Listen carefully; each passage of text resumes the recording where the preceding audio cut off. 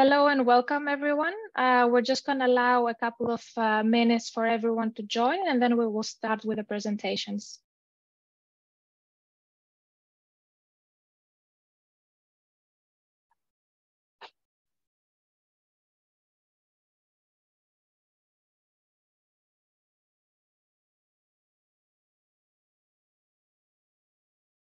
Okay, so welcome everyone to this OpenAIRE webinar on Horizon Europe Open Science Requirements in Practice.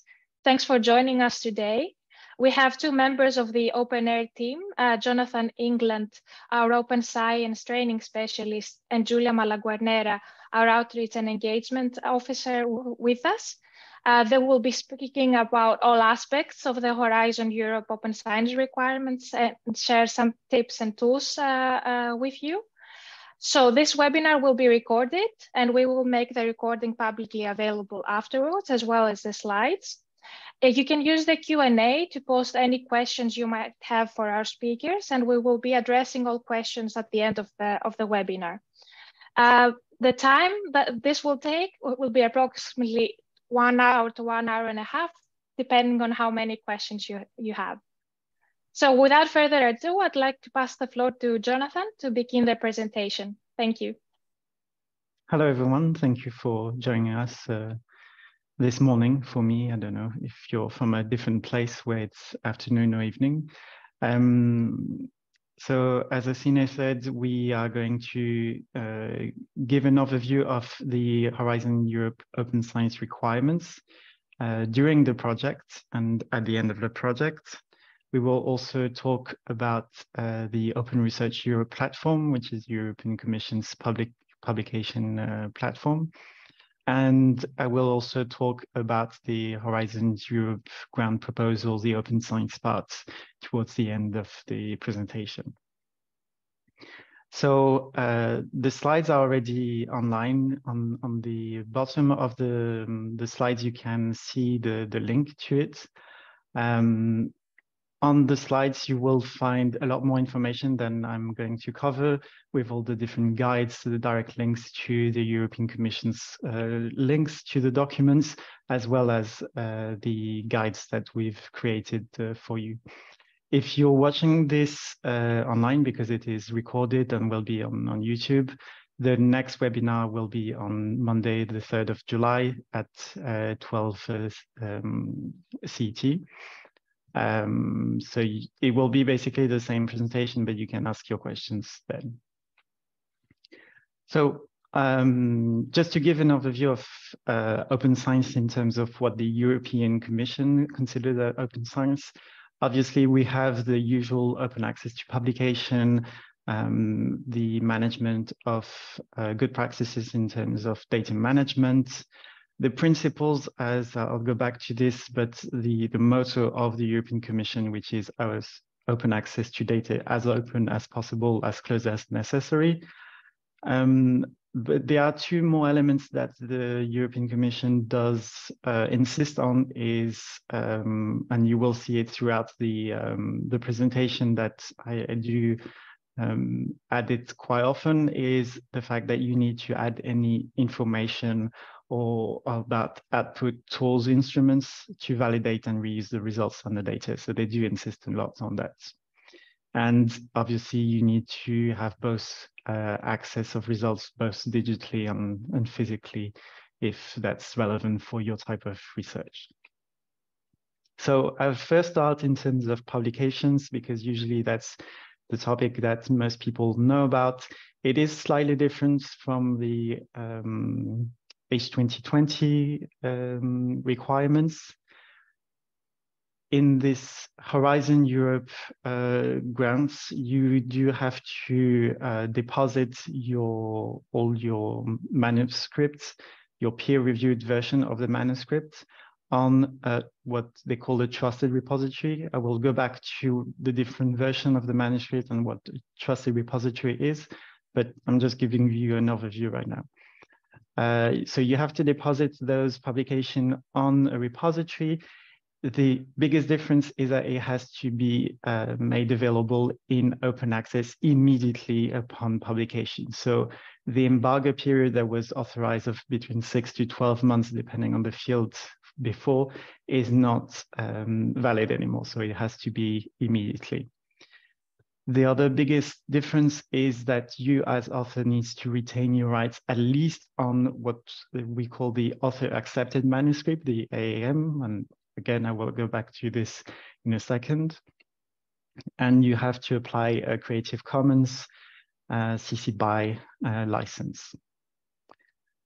Again, as I said before, you need to add any type of information about the research outputs to tools, instruments that you need to validate the conclusions of the publication. And as a reminder, this has been for any type of funder, but people do tend to forget it sometimes to add it on the publications, to add the acronym, the code of the project within the publications. There are a few specificities, especially if you're funded by other funders, that might differ from the way that the European Commission deals with article processing charges. So when you pay the publisher for publishing in open access. Some funders will not allow what we call hybrid journal, where it's a subscription type of journal, but that also allows you to pay for open access. Some funders don't allow you to publish in those anymore. The European Commission does, so there's no restrictions on where you can publish, it's just what is reimbursed.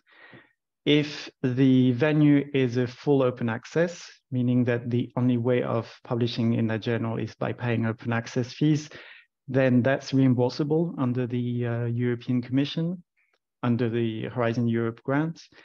But if it's a hybrid journal, you can publish in it, but you will have to find the money to pay the APCs in a different way. You cannot use the grant for that.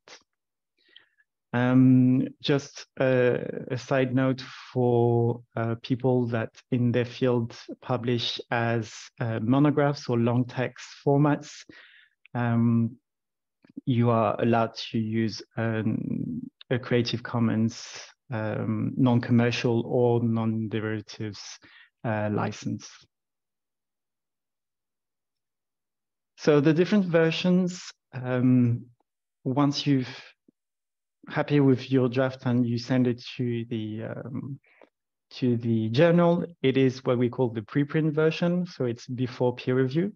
It goes through the process of peer reviewing, and then the final version, which is has been peer-reviewed, approved, becomes the author-accepted manuscript. Before it was also called the postprint.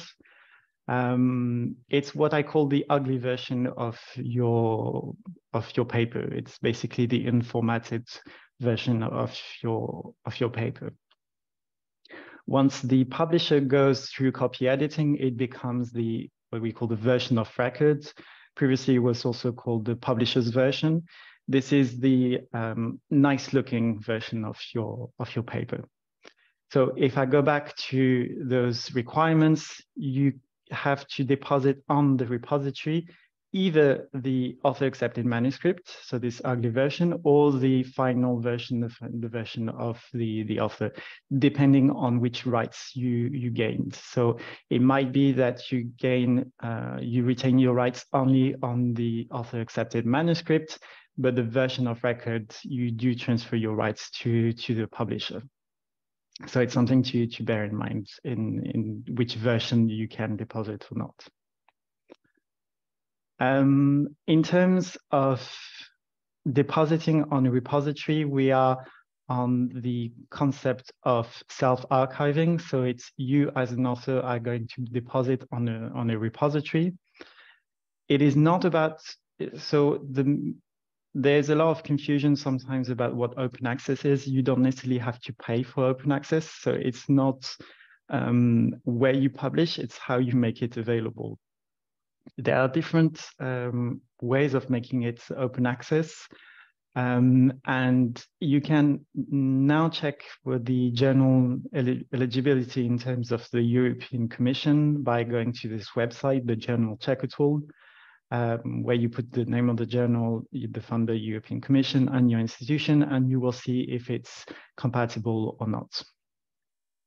I'm not going to go into too much detail about the rights retention strategy, just so you know, you have some, not all publishers, but some publishers will allow you to put on the preprint. So when you submit to the journal, to add this sentence is for the purpose of open access. The author has applied a Creative Commons attribution license to any author accepted manuscript version arising from this submission. If this is accepted by the publisher, this means that when it becomes an author-accepted manuscript, so when the peer review has been accepted, this version automatically becomes publishable under Creative Commons license. So you as author retain your rights, and by definition, because it's under this type of license, you can upload it to any repository. There is also a different route that you can use. Julia will mention this, which is the Open Research Europe, which is the publishing platform of the European Commission, but she will go back to that later. Now, in terms of research data, it is quite similar in a way to what is required for publications. The only difference is that there are some requirements in terms of how you make data available to others. It is a bit more complicated to make data useful to others for reuse. And these principles are summarized under what we call the FAIR principles of findable, accessible, interoperable, and reusable. There's a lot of things that we can say about those FAIR principles. So obviously this is a webinar about the requirements, so I'm not going to go into details, and I would highly recommend that if you don't know about the FAIR principles to look more in detail about it, because it is basically the way that your data will be reusable by others and useful by others.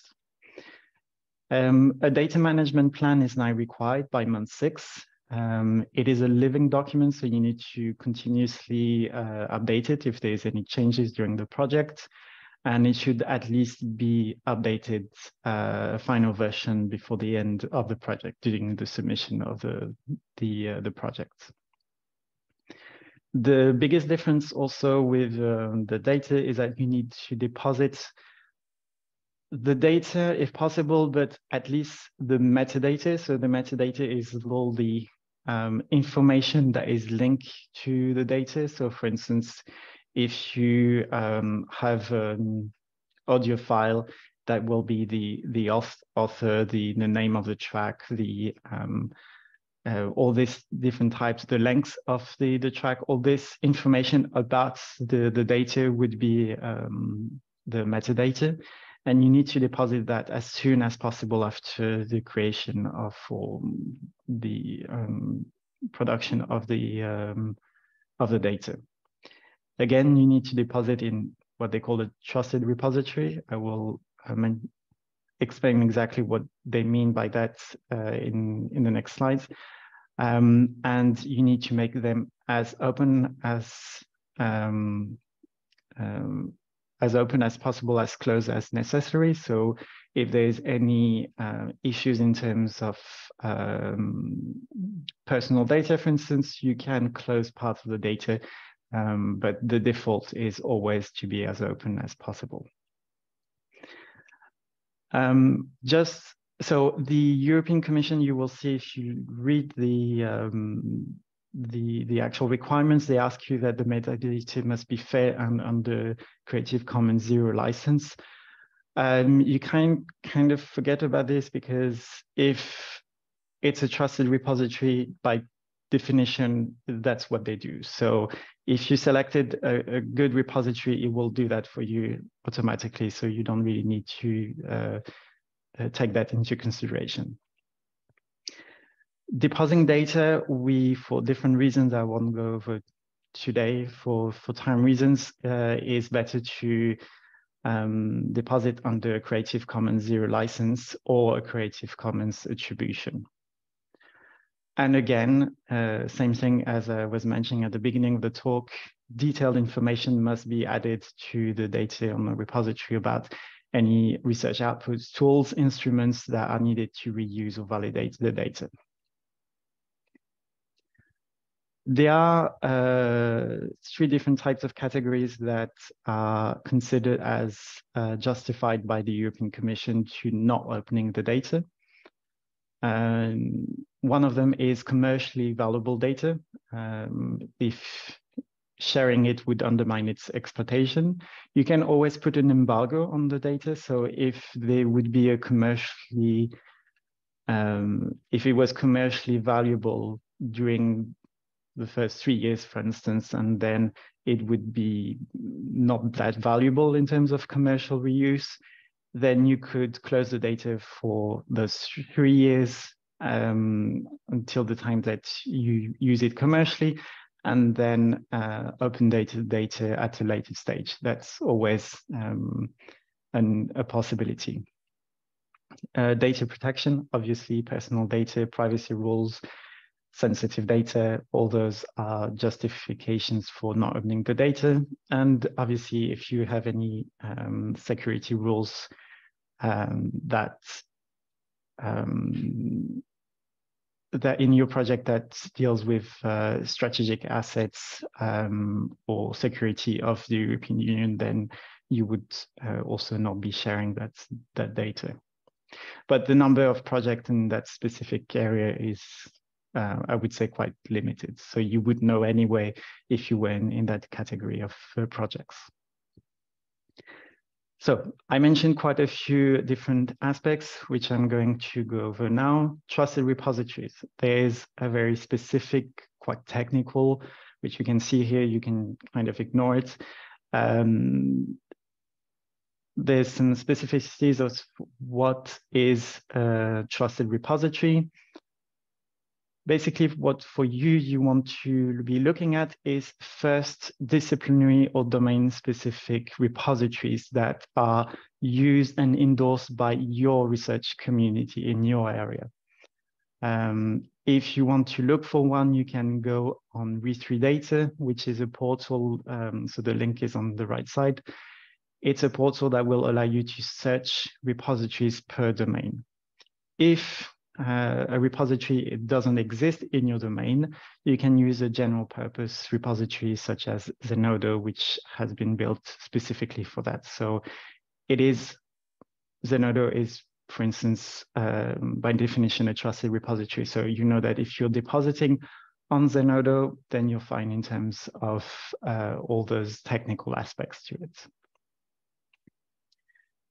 I mentioned a lot the Creative Commons license. If you're not familiar with it, it's an actual license. So it's a copyright license, but that specifically tells others that they can reuse under certain conditions your work. They're from more to less open. Some might be non-commercial reuse, non-derivatives reuse, so you're not allowed to make any modifications. In terms of publications, we always talking about the Creative Commons attribution license, where people can do whatever they want with your work, the text, words, as long as they cite you, which is kind of what is being done anywhere nowadays when you cite papers in your work. But this is a specific license saying you are allowed to do that. For data, it is better to deposit under a Creative Commons Zero license, which is quite similar to a public domain license. There are different reasons why that is the case rather than a Creative Commons attribution license. And I'm happy to answer those questions if you have any. But if you don't want to go into technical reasons of why, just so you know, data should be shared onto CC0.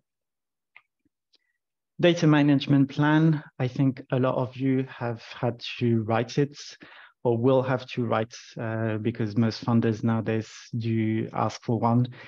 It's a formal living document, so you will be updating it throughout the project. It's not something that you write once before month 6 and then just not look at it again.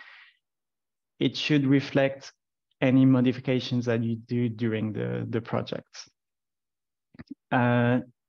Basically, what the data management plan is, you know what you're doing, but you're just proving to the funder that you know what you're doing. So try and be as clear and specific and detailed as possible when you're writing those this document. The biggest difficulty that you as researchers are finding is that there's no absolute right or wrong answers as long as you justify everything. So I cannot tell you, for instance, you should not be using Dropbox, for instance, which is a commercial tool, because you might want to use Dropbox because you don't have any other tool. If you were to have an institutional type of equivalent tool, then you would favor that one, but there might be reasons why you might want to use Dropbox. As long as you justify why you're using a specific tool or why you're using this commercial or if this closed format of file formats, that's okay, as long as you justify it. So you really need to just make sure that the project officers don't dig for the information. And you should also, as I said before, prove that your data will be following the FAIR principles. Talking about FAIR principles, there's a lot of things that we can talk about in the different elements. Few key points per letter. In terms of findability, we want a persistent identifier. So that's an URL that will not change. So the DOI mostly, for instance, this presentation is uploaded on Zenodo. This URL that you will see, when we do give the presentation in July, there will be a new version, but you will still be able to click on that DOI and it will go to the latest version of this presentation. So it will be always kept up to date. ORCID IDs also, you are required to have a unique identifier for you as researchers. This is also a persistent identifier. In terms of accessibility, you need to deposit it on a trusted repository. Just so you know that it's not because you deposit data or metadata on a repository that it needs to be open. You can close it. That would still be considered as accessible. It's just accessible under certain specific conditions. Putting on your manuscript that the data will be available if you email the author, that's not accessible, because what happens to, you know, if the author dies tomorrow, who has access to this data? So we want it on a platform that automatically can grant access on through a platform. In terms of interoperability, it's basically a long word to say that you're using open file formats, open standards, so that as many people can reuse your data. And linked to that, reusability is that you want well documented. You don't want like a table with no explanation of what the different acronyms are. So you want anyone that I come on, open your data, I'm able to understand everything that went into the project. There's a few specific cases that should be mentioned, especially after these were included after the COVID-19 pandemic. There might be some restrictions or data that might be closed, but might be required to be given access through specific agreements or to specific people to check for reproducibility of the data. And in terms of public emergencies, the European Commission can always activate this public emergency status that will require you to have immediate open access to both publications and data. But again, this will be made more clear if it ever arises in the future. I want to mention about the portal in terms of reporting and monitoring, because I think that's something that is a bit confusing sometimes when you actually need to do the reporting. Just so you know, the project officer will be reviewing on a periodic periods. They will be monitoring basically your project. But you also need to add specific details about it. Some are structured under, some are free text and others are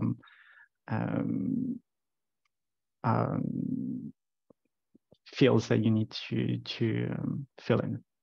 So there are 3 different sections that interest us on the portal: is publications, first of all, where you would add any publications that you have. They will automatically, so it's not very clear because the screenshots are not very high quality, but you will see that the portal will actually suggest publications that probably are from you. Be careful because it's quite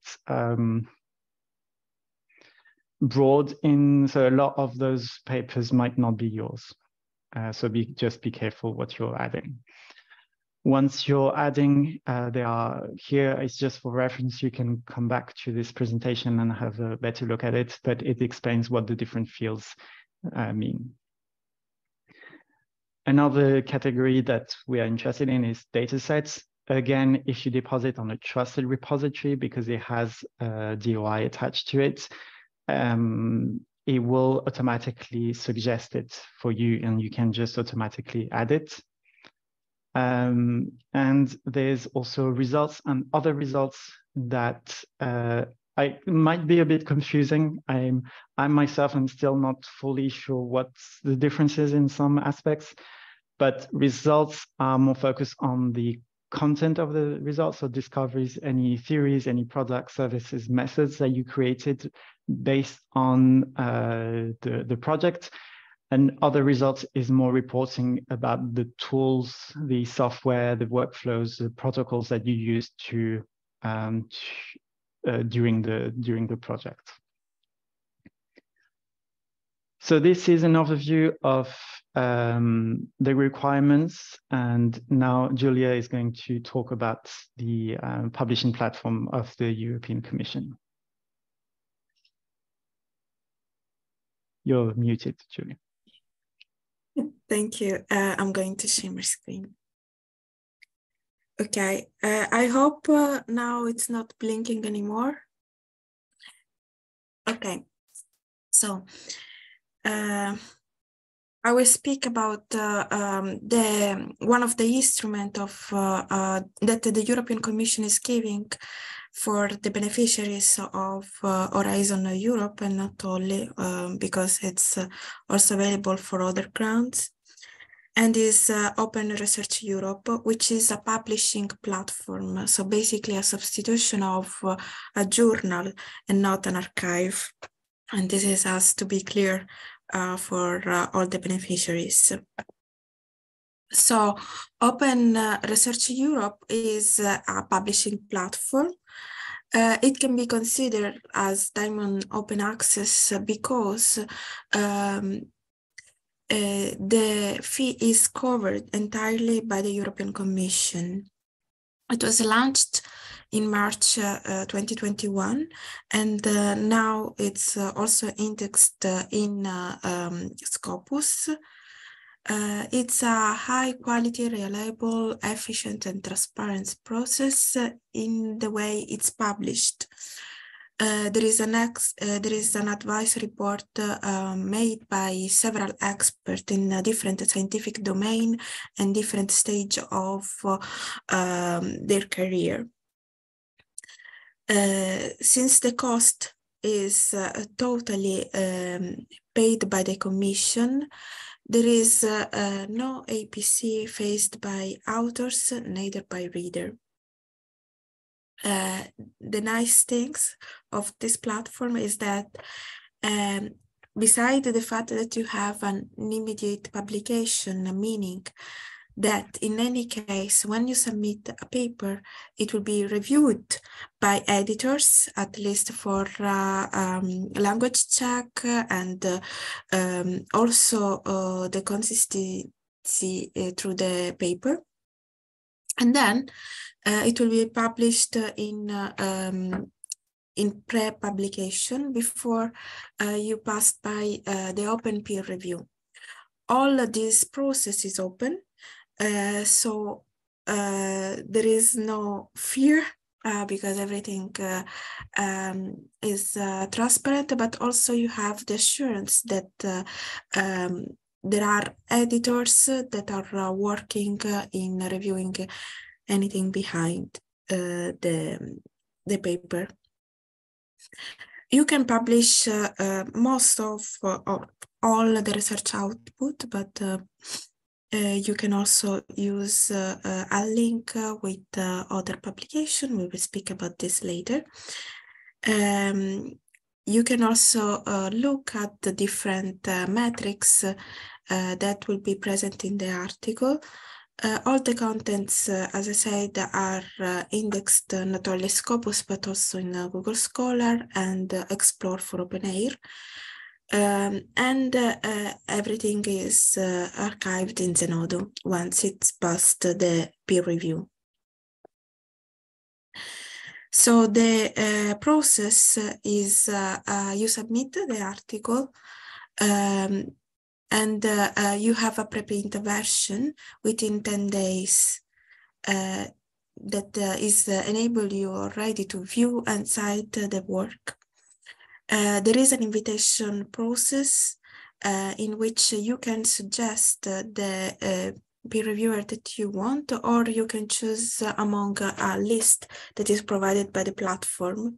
Then you can revise, you will have the peer review completed, at least 2, and you can revise your article and submit the second version. So here you can see the various type of acceptance. So if it's past the peer review, you will have these 2 tick box. If it's passed with the reservation, you will have this question mark. So you draft the paper, and in the process of the submission, before even the preprint, you will have this editor check. After the submission, there will be the peer reviewing and the revisions. Then it will be accepted for publication when the peer review is passed. And you copy and typesetting everything, and you have the record in the final publication. OpenAIRE Research Europe, as I said before, is offering the possibility of publishing not only the classical manuscript, but also different type of articles. This is the list that it came by searching between different disciplines. So you can publish case studies, research articles, brief report, data notes, method articles, open letter, software tool article, and also data notes, meaning that you can publish your data, your data sets in archives like Zenodo, and you can have the possibility to comment in an article all this data. in a way that it's not poorly publishing data or codes.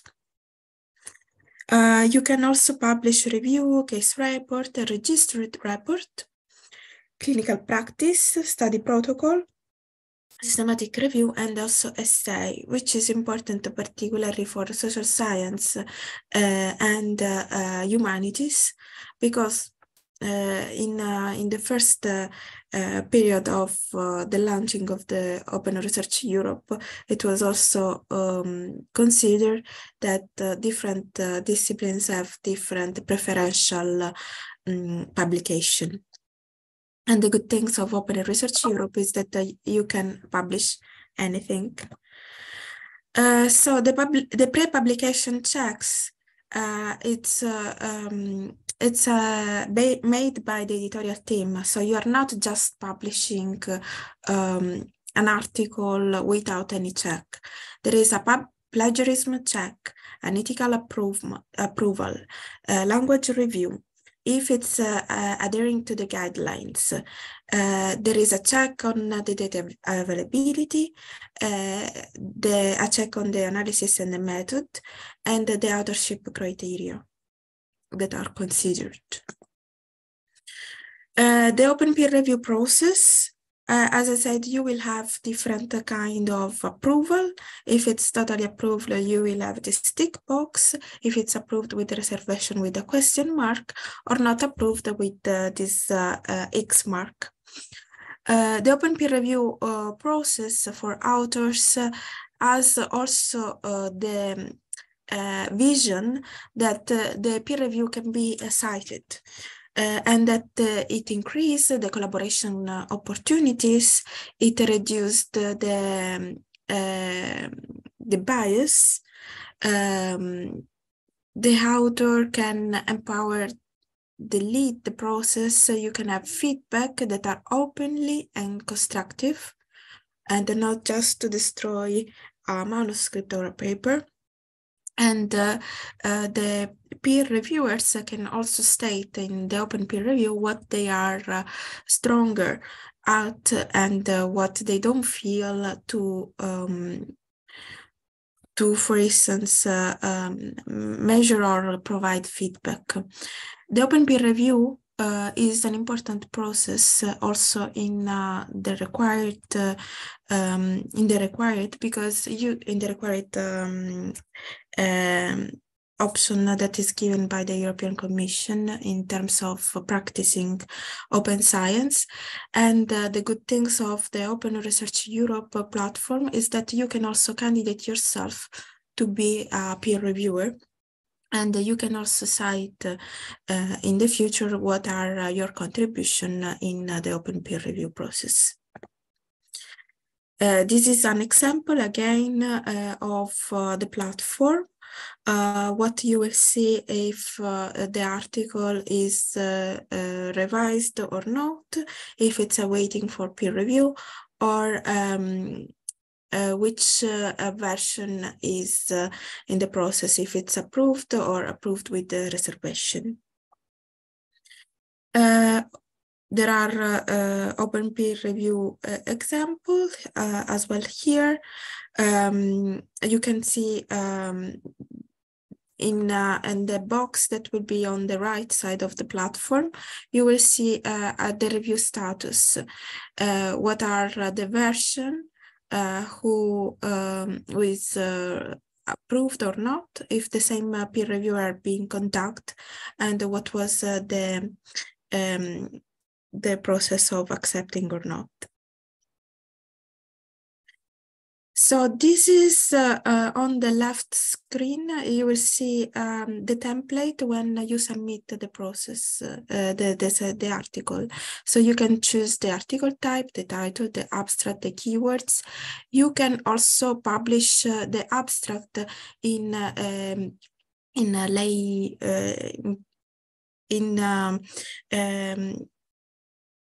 another in a language that is easy to comprehend from any type of people, like the layman abstract.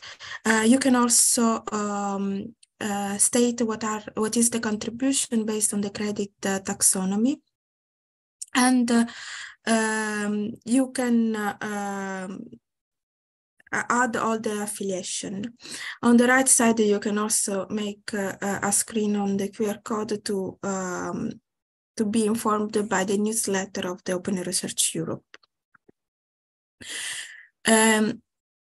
OpenAIRE is a non-profit organization, so we provide also tools to support Horizon Europe projects. So there is not just Open Research Europe. Open Research Europe is a platform for publishing, but OpenAIRE offers other tools that are free at the point of user researchers in this case. So as I said before, you can maximize your grant impact by publishing a very different type of articles, as well as, for instance, data notes. There are several steps to open data. So you can prepare your data sets to share. You can select a repository, and you can add the statement of data availability in Open Research Europe, for instance, or any kind of other publishing platform that you prefer, preferably in open access. So I'm going now for tips and tricks for data management.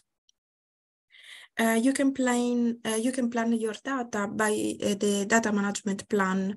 The data management plan can be considered as a map of the data sets that you are producing, and also how much are findable, accessible, interoperable, and reusable. So how much they are compliant with the FAIR principle. The research, it's important because you can write what is the purpose of your research and the several objectives, and who are your collaborators. You can also document your research data sets by highlighting the steps that you are following, attaching the ethical approval, the data management activities that you are working on, the language, the ethics, and the licensing. What OpenAIRE is offering is these tools called Argos, but there are several DMP tools present, and you can search in the European Open Science Cloud EOSC. Argos is providing a template for Horizon Europe, Horizon 2020, if someone of you has still to report, and it's offering the type of template in which is forcing somehow to complying with the FAIR principle, and then you can publish the DMP, and it's an important tool for you. Because Argos is directly connected with Zenodo. So in a simple button, you can publish your DMP and be compliant with all the requirements for Horizon Europe and Horizon 2020. You can prepare your data for sharing. So in the case you have data that has to be anonymized, we have another tool that is called Amnesia. Amnesia is helping to avoid the pseudo-anonymization and make it full anonymized in a way that the data that you are providing are not associated with people. And this is helping you in the sharing the data sets in a fair manner. There are several do and not do in terms of increasing the accessibility and the reusability of spreadsheet data.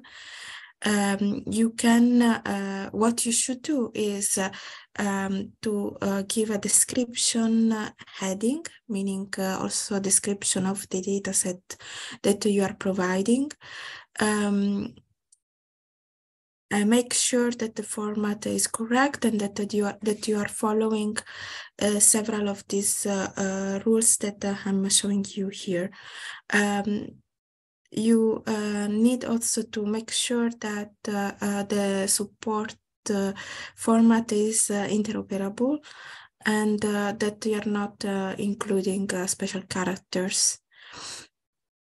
So there are several rules that you can access also in the do's and not do's that are present also in Open Research Europe platform or also in the guideline published in OpenAIRE. As it was mentioned before by Jonathan, you can select a repository. If you don't know where or how to deposit, you can go to OpenAIRE Explore and search the data sources or find a way to deposit by clicking in the right link. Or you can also use the link session that is helping you in linking what you are producing as datasets with the project, with the publication. Before Jonathan mentioned this, what is trusted repository. So if you missed that, please rewatch our video. In the article, you should also be able to add the data availability statement. This statement should be added to the end of the article prior to submission. So basically, you can have a section in the article manuscript. In the good things again of the Open Research Europe platform is that all these requirements are already checked at the editorial level before you are publishing the preprint. So let's say that this is like an extra help that the platform is giving to you. Make sure that the links of your research output or product are linked together. The data management plan is a live document, and the good things of using a tool like Argos is that you can update directly on the cloud your data management plan, because it's a change from the planning at the beginning after the 6 months, and you can be able also to publish it at the end of the project in a way that you are showing also where your different understanding during the project or different tools that you prefer to use, or different instrument that you had to use during the process and during the project in general. OpenAIRE with Explore offer you the possibility to link different source entities. It means that, for instance, you can upload your datasets in any kind of archives and link here with your publication or your grant agreement, your grant acronym or project. And now I will pass the microphone back to Jonathan. Thank you. Thanks a lot, Julia. So just to finish this presentation, and before going to the Q&A, I want to mention some aspects about if you're writing the grant proposals, because you're probably at different stages. Some of you might already have a Horizon Europe grant, but others might be still writing one. So here are a few pointers about the different parts within the application form and the project proposal that are linked to open science. this will be in the presentation, so you can refer back to it. But here are the different parts where you need to really pay attention in mentioning those different aspects of open science. A few things are very important to bear in mind when you are writing your grant proposal. Any of your publication that you cite during the grant proposal must be in open access. If one of your publication is not in a repository or is under embargo and all that, you cannot, well, you shouldn't be mentioning it because it's not in open access. All your publications that you cite need to be in open access, and they will be judged on the qualitative aspect of the research, not on the impact factor of the journal in which they are. I don't know if you know, but the European Commission does not evaluate the impact of a paper of your work on the impact factor of the journal anymore. This has become irrelevant. It's on the actual impact that it has on research itself. You can also give insights on where you want to be publishing. So if you're looking at full open access journals or publishing on Open Research Europe, I would definitely mention that. In terms of data, is a similar thing, but linked to the FAIR principles. Any data that you use, any of your data that you cite in the grant proposals that you would like to build upon during the grant proposal needs to follow the FAIR principles. So meaning that it needs to be on the repository, it needs to be well formatted, well documented, all those aspects that make the FAIR principles. And obviously it needs to have a PID, so a personal identifier like a DOI. A DMP, an official DMP is not required during the grant proposal, but they do ask you to answer a few questions that are, to me, very similar to a DMP. So even if officially it's not a DMP, it's kind of the same questions. So you still do need to do that same exercise of writing a DMP. It's just less in details. And there's a distinct work package on project management that must include the DMP as a deliverable. There are other aspects that need to be included in the budget. And I would emphasize actually that it is actually recommended to be adding this type of budget because it shows the European Commission that you've thought about the open science implication of your project. So asking for more money in this specific area is actually a good thing because you're showing that you've thought about how to make the most impact of your research in terms of those open science practices. Any data curation costs, if you need a data curator, for instance, if you need a specific storage space because you have big data, all these costs can be included and should be included during the grant proposal. Engagement with citizens, civil society, all this kind of citizen science and participation crowdsourcing activities can also be included. And article processing charges can be included for full open access journals, but again, not for hybrid journals.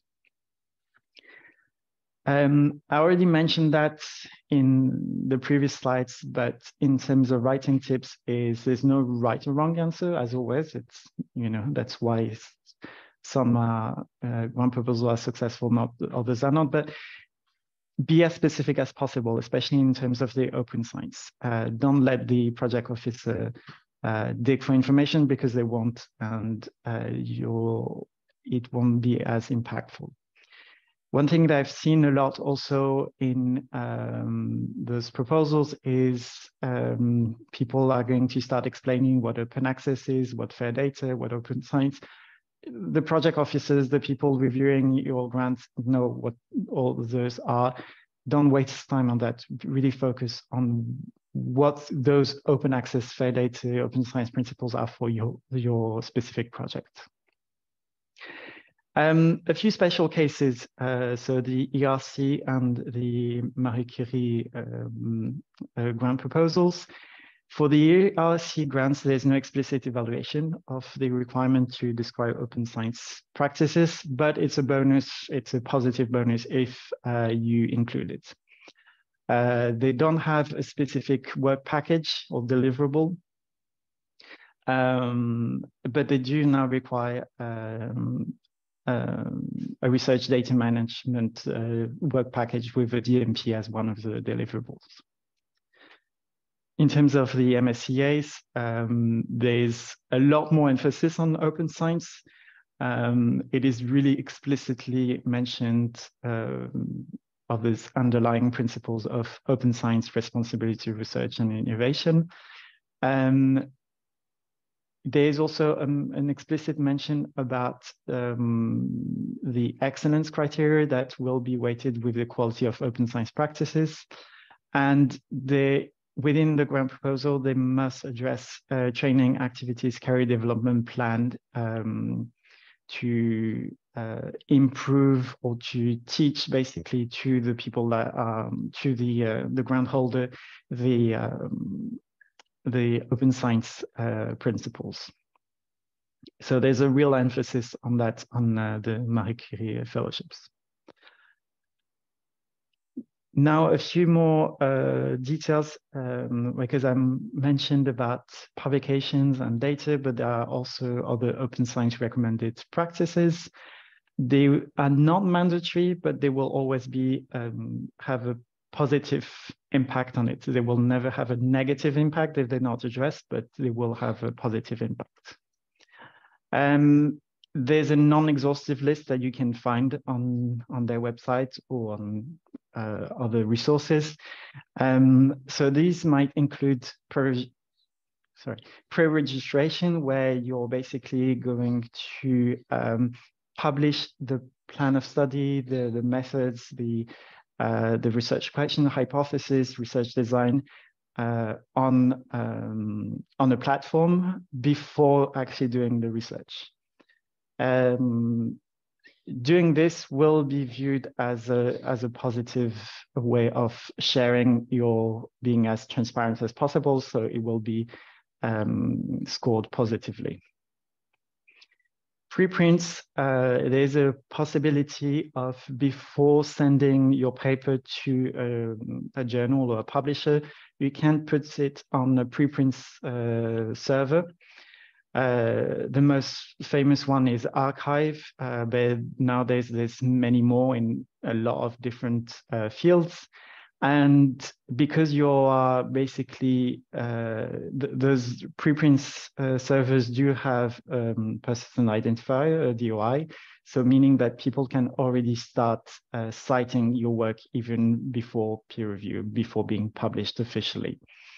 Especially if you're in a competitive field, it can also give you first exclusivity on a specific research because you actually made it available online before others, even though it hasn't been peer reviewed yet.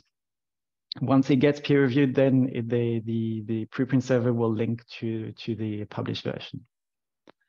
Public engagement is seen more and more as a really positive thing. So any type of public engagement that you do with schools, in museums, in any type of social impact on the public will have, if you include that in the grant proposal, will be positively rewarded. And citizen science, if your project calls for that, that's obviously something that is becoming more and more well regarded and important for the European Commission. There's a more emphasis on using as many resources as possible, including the members of the public that are interested in taking part of research projects. Here you can find some examples to it, more resources about it, but it's something to bear in mind when you're writing your proposal. So just to finish, an overall few tips about that is when you're thinking about your proposal, your research project, already start designing an open science strategy for your project, because this will help in the long term of how to not add open science practices to your research, but make it to encompass it completely.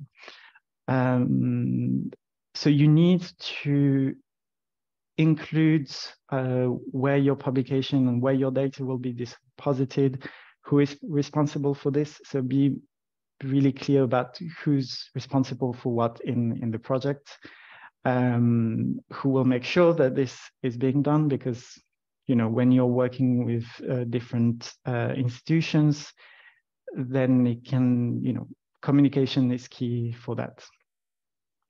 And obviously keep track of any issues and discuss the solution among the consortium. So this is at the end for this talk. Now we'll go to the Q&A. I just want to mention a few events that are coming up. So the next webinar, which is basically the same thing as this one, will be on the 3rd of July at 12 CET. The OpenAIRE is also co-organizing a conference about open science called the Open Science Fair that will be in September. The call for proposals are already out. If you're interested in going further than your field, or if you are in the field of open science, you are more than welcome to either send proposals or just attend the conference. And if you're an open science trainer, we organize twice a year what we call the Open Science Train the Trainer Bootcamp, which is basically a week of quite intensive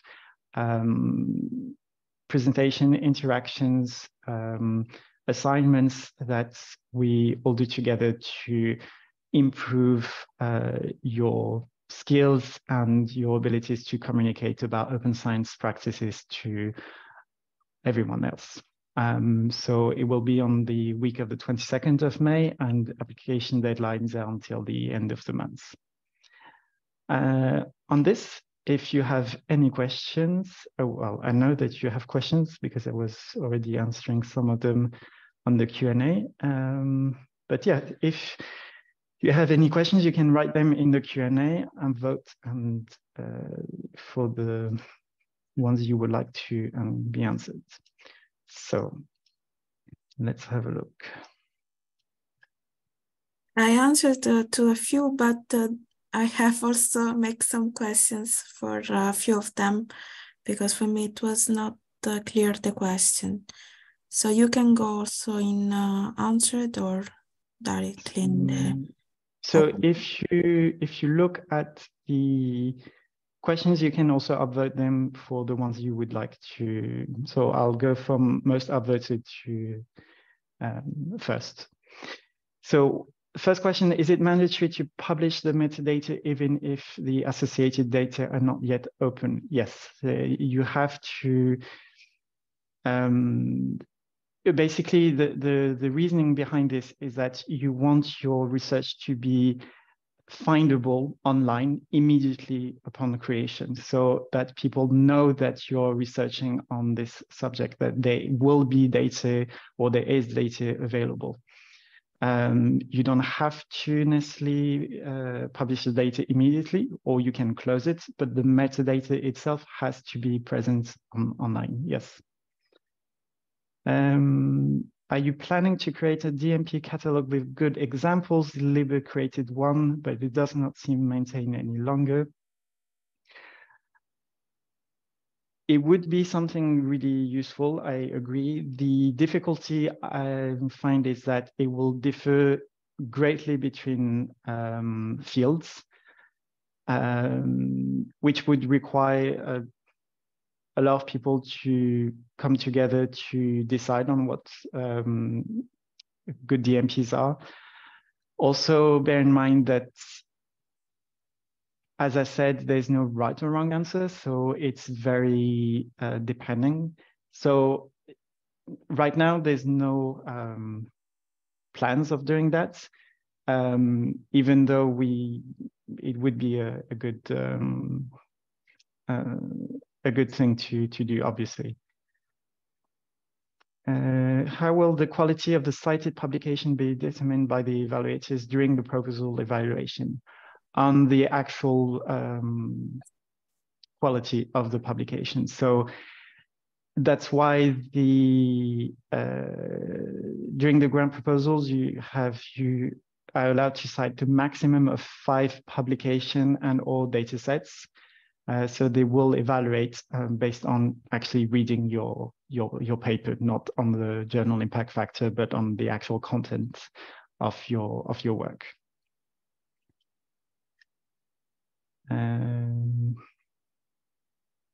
If the impact factor of the journal is not going to be taken into account anymore, what other bibliometric indicators are going to be evaluated? As far as I know, the European Commission does not, and please Julia correct me, but I don't think they are using any bibliometric indicators. They are really taking the publication that you cite, so those 5 publications or data sets, and then reading them, and that's how they're basing their scores, basically, but they're not using any bibliometric indicators. Yeah, okay.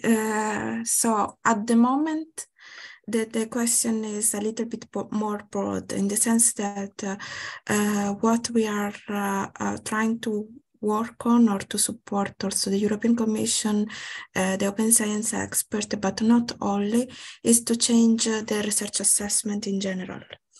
Meaning that we are not focusing on just the bibliometric impact. What at the moment is considered more valuable, it's the citation and the downloads of the article and the reuse of the data or publication. But again, there is not at the moment a clear view. What is evaluated at the end of the project for the Horizon projects is the different impact, the 3 impacts that you have to provide, which are the societal, the economical, and the scientific impact. If you want help, what we are providing in OpenAIRE Explore, it's also to link the impact with the Sustainable Development Goals of the United Nations. And this may guide you somehow to understand what is the impact of your publication. But again, at the moment, there is not specific rules. So what is more valuable is the narrative curriculum, or what you are explaining for you to be valuable for the others.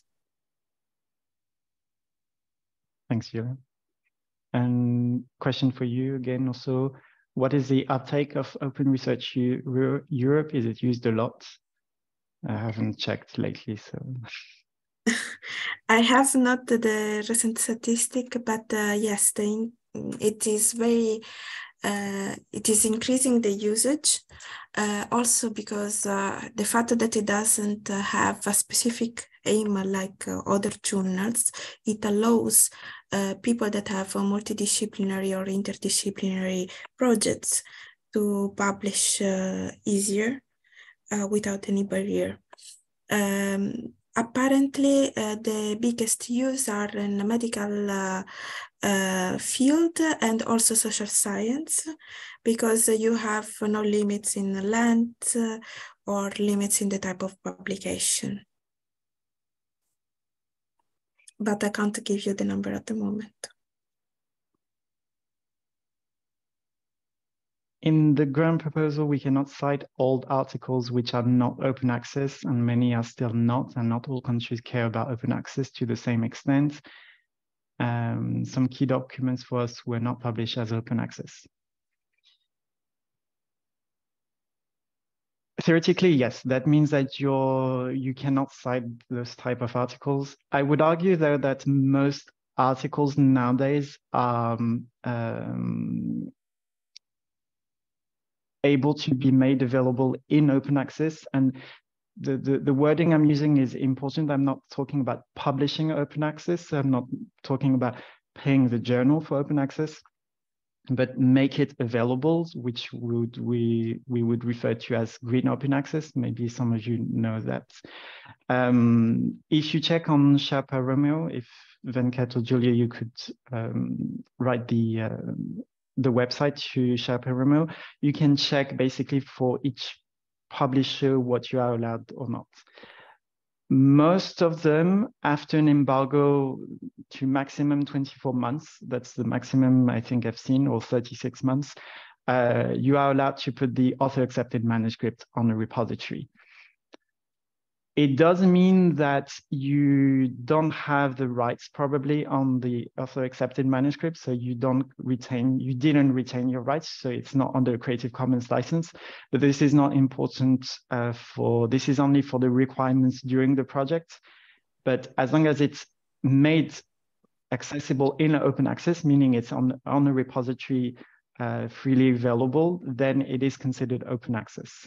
So those most articles can be actually made available in open access. It's really rare when the journals block you completely from uploading this author accepted manuscript on the repository.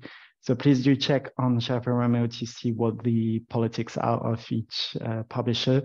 And if your publication is not in open access, then deposit that version on the repository to make it available. I am supporting numerous EU projects for data management and DMPs, and also doing DMP training, but I rarely see real reviewing of DMP by EU experts. Are the DMP really reviewed? What are the criteria? Are those from Science Europe? Is there a delay for reviewing? Are you aware of any budget impact if a bad DMP is submitted? I actually have no idea if I can answer this. Okay. No, at the moment there is no evaluation. In the sense that the biggest evaluation of the DMP is based on the fair information that you are providing. So if it's a fair compliant, and this is there are several tools that you can find in a way to make it as much as findable, accessible, interoperable, and reusable. Again, my suggestion is to use a machine actionable data management plan like Argos, because it's guiding you through this. And join our OpenAIRE Argos community call every Wednesday at the end of the month, in which we can address a little bit in deeper this kind of questions. But there is not any official evaluation for the moment. Probably the evaluation will be on the fair information that you are providing. I would say also that, I understand why the question was asked.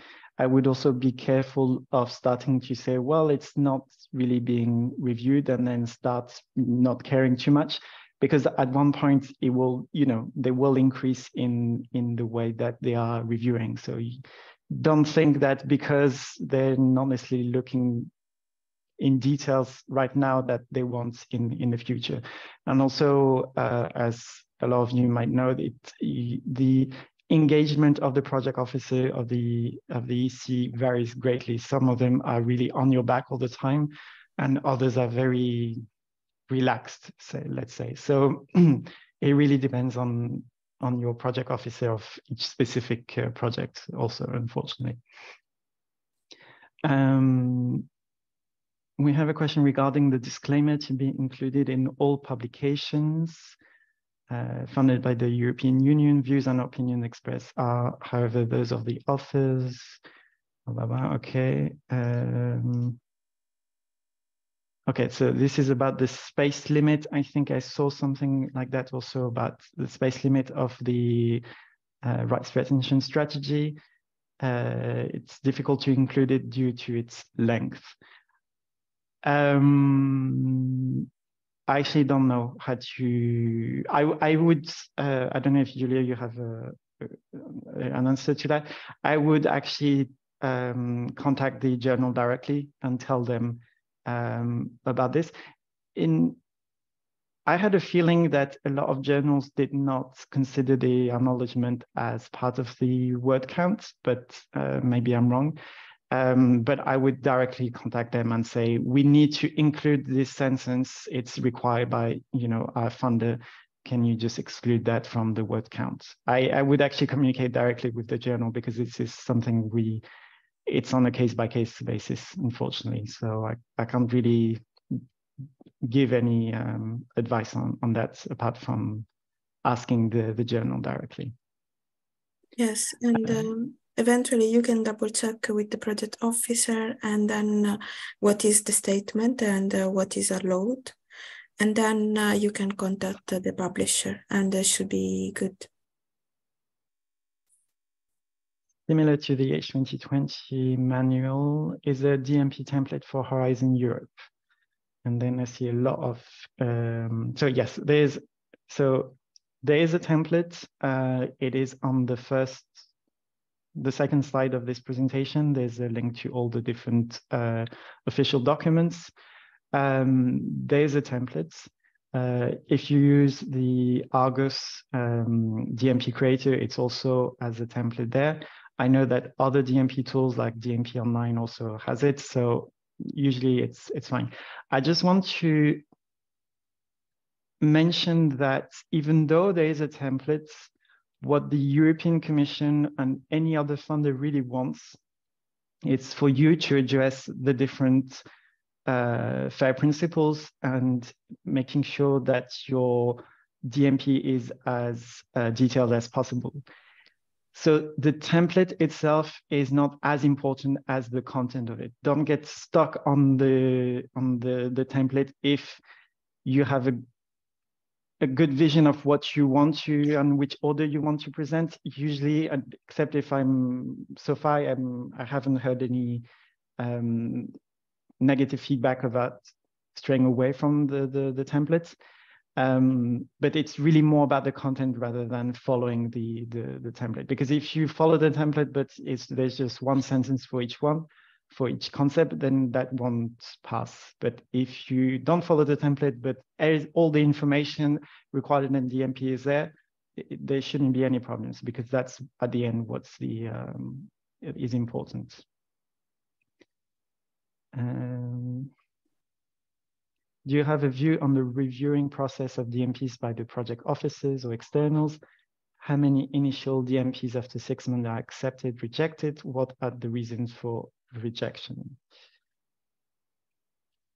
The reason can be, the reason can be if there are not provided some information, for instance, on the ethics or any kind of approval, or you need extra information. For instance, if you are using animals, you may need more information. So these are the kind of possibility in which you can get a rejection. But at the moment, as I said before, there are no strong evaluation. I would say it also depends on, again, the project officer, how in detail. I know when I used to work for an institution, for a university, there were some project officers that just were really harsh on that evaluation, and others just, I read the DMP, I was like, there's a lot of information missing, but it went through. So it really depends on that. If you have any doubts, I would say contact your local library or research support staff to get training on what exactly needs to be included in a DMP, because obviously we can't go through all those elements. But there are some training online also. There are some webinars that you can look at to have a better understanding of what the other things that you might be missing in it. In many, yeah, sorry. Sorry, no, I was thinking you finished. Go ahead. Yeah, I finished. I was reading the next, please. Okay, because there is a pending question that in which I asked more information, and here I have. So it's for the longer formats, and here for longer formats, they mean monographs or book chapters. Are the CC by NC and D licensing allowed, or just non-commercial or non-derivative, but both? They're not allowed. Only the CC by non-commercial or the CC by non-derivatives. You have to understand that the CC by non-commercial non-derivatives is very similar to a full copyright. It doesn't really have any shareable impact. It's basically saying you can't do anything with my work. So it's not really useful. That's why the European Commission goes for, it's nice enough, I would say, to go for that you're allowed to use one or the other. There is also this question that I'm not fully getting. Maybe you can answer, Jonathan. Are other historical publication costs, as example, color chargers, fees for overland, excluded from reimbursement within the European projects?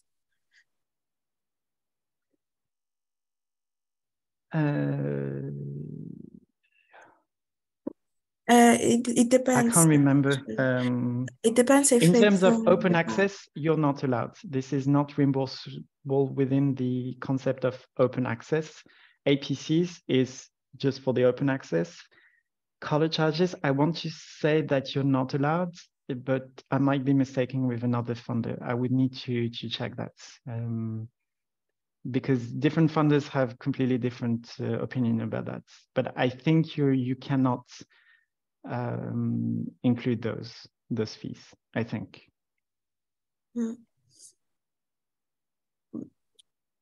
In any case, you should check also the budget plan and see if you can add this information. But again, if you are facing so many difficulties, I would also suggest to go for Open Research Europe, in which these kind of things are overcome. Like you can publish any kind of lengths you want.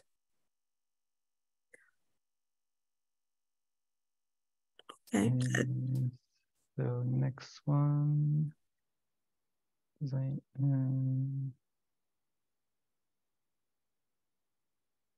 In many cases, the data has commercial value. How do you define this? Commercial value means that basically the data will be used for any type of financial gain by either the institution or the authors by them creating an SME or something like that, that will allow them to sell a product, sell a service based on the data or the research that was done. Classic example will be if you build, I don't know, solar cells for solar panels in innovative way, you're going to close the data for a certain time while you can resell that product to entities or build your own company to resell that. And that would be considered as commercial.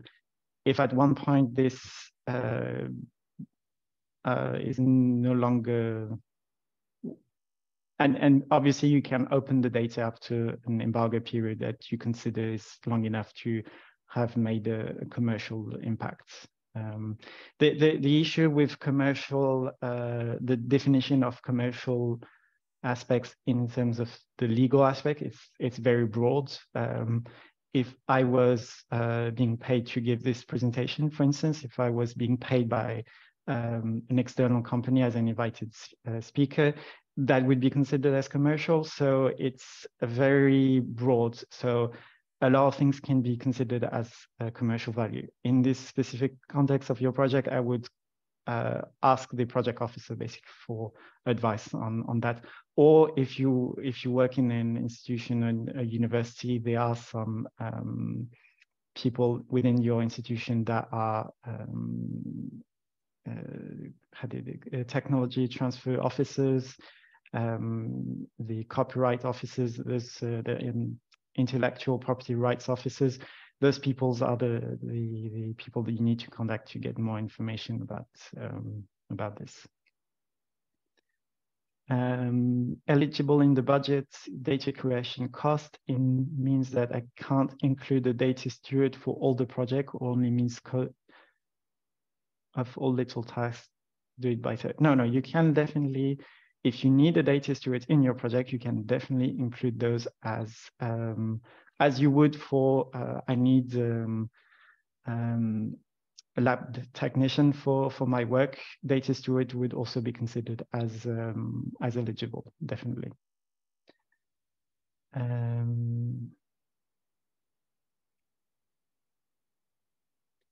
Okay, I'm going to read it. I'm not going to answer it. Ultimately, the success or failure of Open Research Europe will depend on whether they are considered high impact. Will young researchers' CV showing Open Research Europe submissions be valued or triaged during the selection process? Can the EU influence this? It's a more philosophical question. It's because if those young researchers are applying for EU projects, then definitely it will have a high impact, because we're not evaluating. They're not evaluating on any impact factor. If you go to other countries where they're still highly influenced by the impact factor, yes, that will definitely have an impact on it, unfortunately. But this is more a global issue of reforming the research assessment. So it's difficult it really depends on your fields and where those people want to be heading. If they want to stay in the EU, I would say that's not an issue, because most funders are now going for a more qualitative assessment of researchers.